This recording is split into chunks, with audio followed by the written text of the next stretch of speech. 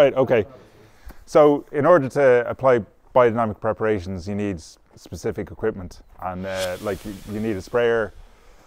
It needs to be prepared in a very particular way. So I invested in bespoke biodynamic spraying equipment, and this is the sprayer. So there's a couple of nozzles there, and these work like windscreen wipers, so they go from side to side. So we fill up the sprayer with the prepared spray, and there's a pump in there.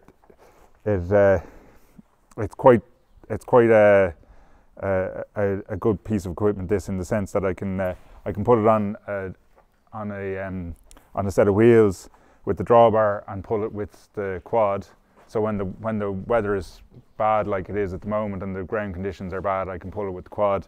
I can also put it on the back of my pickup truck, which is convenient for moving around the fields, and it's comfortable. And then I can also put it on the back of the tractor. So when I'm going down the tram lines in the cereal crops when they're tall, I'd have it on the tractor. So it's great in that sense. And then there's two different actions in it. The one up here, there's specific jets that give you large droplets. So those nozzles give large droplets, which is what you want for the 500. The horn manure needs to go out in large droplets. It's a soil spray, so we apply it in the afternoon using these, and then when we're applying the 501, which is the one that aids the photosynthesis, it's an atmospheric spray.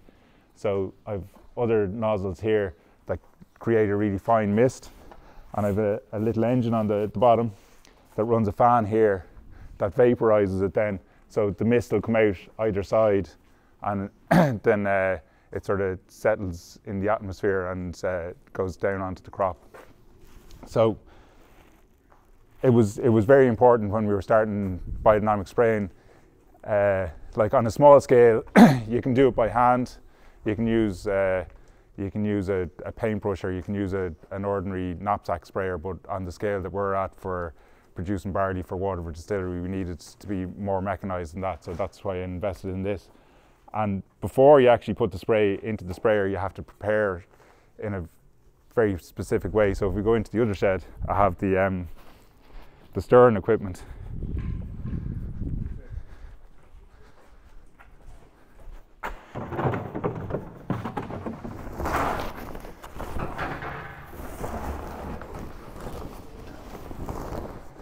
So,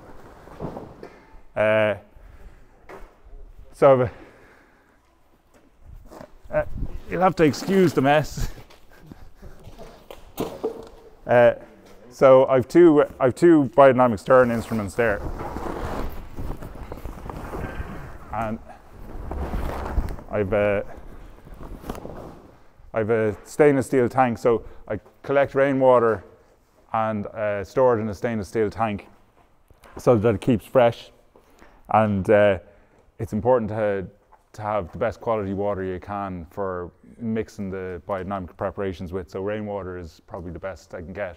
So I generally use rainwater, and I store it in the stainless steel tank so it keeps fresh. Then comes into a gas water heater.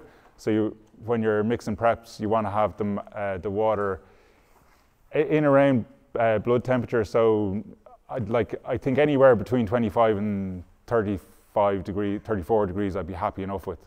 So if I hit around 27, 28 degrees Celsius, I'd be happy enough. So we put it, so this is a gas water heater. It's a standard sort of household setup. So we'll go from that into the stirring instrument. And these are copper vessels that are specifically made on an Alex Podolinsky design. So Alex Podolinsky, he set up systems along with farmers in Australia as to how biodynamic preps could be put over large areas, and he designed these stirring instruments. So before you actually apply the biodynamic preps, it's important to dynamize them. So you'll add 250 litres of the water in, then you add your preps. So with the 500, with the horn manure, we're using 100 grams per hectare. So this vessel will do 7 hectares, so we'll put 700 grams of 500 in it and then you stir it for an hour. And the way it works is there's vacuum switches on it, and there's a motor here with the belt, and it'll twist these around, and as they'll go around quite quickly, and as they go around they create a vortex, and the vortex will go down to about there. So there's a good deep vortex, and when the vortex reaches the full depth, then the vacuum switch makes it go the other way, so it creates chaos.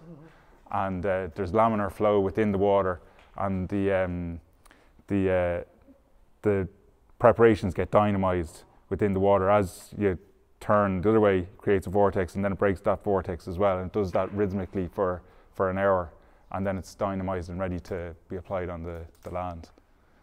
So you can also do that by hand in a bucket, but on the scale we're doing, it wouldn't be very practical. So as a starting point for me on the biodynamic journey we've been on, it was important to get the equipment right, so that it was doable and manageable, you know, to cover large areas reasonably quickly. So we can get a decent few hectares done each day, and that's why I have 2 stirring instruments, is to get through as many hectares as possible, you know. Why does it have to be copper? It doesn't have to be copper. It could be timber, okay. But copper is best. Mm-hmm. So when I was getting, and it lasts well, and it works the best. So when I was getting them, that's what I got. But you could use a timber, and you could even use a plastic bucket. You know, the important thing is to have good preparations. Yeah. So that the stuff that you're putting in there is good, is important. I wouldn't use a galvanized bucket, because the zinc in the galvanized bucket has a negative effect on it. Really? Yeah, but copper, timber, or plastic. It starts out in copper, and then we distill it. Yeah, it's kind of cool, all right, isn't it? Yeah. When you think about it, yeah. It goes full circle. Yeah.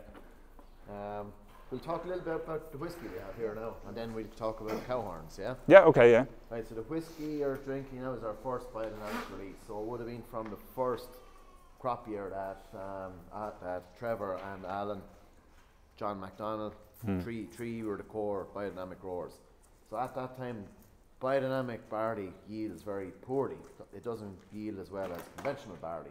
So we had to get the 3 guys to bring the barley together, and we were successful in the first year. 2018, I think, was the first. 17 was the first year we grew it. First growing year. Yeah. And 18 the first distillation year. So what we did then is we got the 3 guys to bring their barley together from the 3 different biodynamic farms. We got about 40 ton of grain combined with the 3 guys. All right, that wouldn't be a full batch. A full batch for Waterford Distillery for a single grower would be around 75 ton. All right, but the 3 guys together, we made up around 45 ton. That allowed us then to distill approximately 20,000 litres of spirit from the first year's biodynamic batch.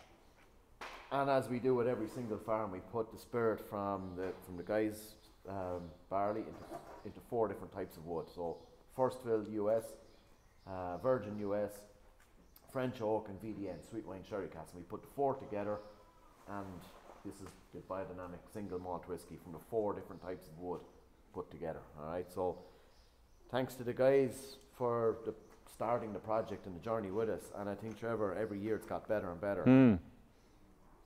What we did in the background then is the guys were growing conventional varieties of barley to begin with, all right? So to give ourselves the best chance of getting a successful crop, the guys agreed to grow using the conventional varieties of barley that are available to us. But I think he weren't overly happy to grow those varieties. He wanted I suppose a variety that lended more traditionally to the methods the guys use of biodynamic growing. So what we did, we had a side project where we were growing old heritage varieties of barley, and we were growing them using conventional techniques. So I think we brought the 2 projects together, and we asked the guys, look, would you be interested in growing the old heritage varieties? So 2 years ago, they grew using the Hunter variety, which was the most modern of the heritage varieties, and he grew that successfully 2 years ago. That's right, yeah. We distilled last year. Yeah. And this is going to be our 3rd year of growing Grown a hunter. heritage variety using biodynamic techniques. So the two projects came together. That's hunter, yeah. That's the hunter variety now, is it? Yeah. That's the seed, yeah? That's the seed, yeah. Ready to go into the ground Okay. for 2023's season. So it's going to be very, very interesting when we release a biodynamic single malt whiskey using old heritage varieties. That will come next year, all right? Next year it will be 3 years. Well, it'll be ready next Be year. ready next year, yeah. So that's going to be very, very interesting. Yeah. And I think you're more happier growing older varieties. Oh, we are, yeah. Yeah, we sort of covered, we discussed that earlier, you know, the way the older variety works with the soil, and it's Yes, more designed Brilliant. for... Do you want to talk about cow horns now and their okay, influence into it? so the two major preparations we use, there is other preps we use for the compost, but to keep it straightforward, what we use is BD 500 and BD 501, and 500 is horn manure and 501 is horn silica, and the reason it has the name is because the horn is central to the making of the preparation. So the way we make BD 500 is we take manure from a lactating cow in the autumn, and we put it into a horn, and we bury it in good quality soil for the winter, and we'll dig them up in sort of late April, early May. So they go into the ground in September, October, and they'll come out of the ground late April, early May, and then we store it in a peat-lined box to protect it from any radio waves or any interaction with or contamination with other stuff. And once it's stored for a couple of months, then it's ready for spraying. You store it as a whole? Oh, we take it out of the horns and we store it in a vessel, an enamel vessel. And how many of them? Okay, so I have buried up to about 700. I buried 700 horns one year, but that was sort of to get me started. So I wanted to. It's a bit like a wine or a whiskey maturing, in the sense that the 500 will mature in storage and will improve each year. So I prefer to be spraying horn manure that I made 2 years ago than that I made last year. So I sort of wanted a good starting point, and each horn will do, I'd say, like you'd get 80 to 100 grams, maybe more, depending on the size of the horn. So 100 grams does a hectare. So you sort of figure out how many hectares you have to do, and then multiply it up by how many horns you have to bury. Like some horns would be very small and you wouldn't get a hectare out of it, and other ones would be big, you'd get more than a hectare out of. So it's about how many hectares you have to cover. And I'm also spraying for other farmers, so I wanted to have a bit extra for them as well, you know. And prior to that, I've been using imported horn manure from Biodynamic Services. It's a company in France that produce their sole purpose is producing biodynamic preparations. It's run by a chap called Vincent Masson, and like he's shipping biodynamic preparations all over Europe. He's burying anything in the region of 50,000-60,000 horns every year, and he has it very specialised. And I know I've been asked before, why would you use a horn? Like, why not? Why is it specifically a horn on it? This is where it gets a little bit more difficult to grasp, I suppose. It's about the way that the horn concentrates the energy that's within the soil and the energy that's coming from the cosmos on the manure that's within it. And that's a difficult thing to grasp in a way. But if you put one of those horns to your ear, you'll sort of hear, and I suggest you should put one of the horns to your ear, and you'll hear you'll hear the way the air is moving in it and the way the energy is moving in it. Like, and if you had a box put to your ear, it wouldn't be the same. You know, it's like putting a seashell to your ear. It's a similar sort of, you'll hear a similar sort of sound, you know, and that's why we use a horn is because of the way it focuses the energy, and it's the horn from a cow, and the manure from a cow. So we're bringing the two of them together.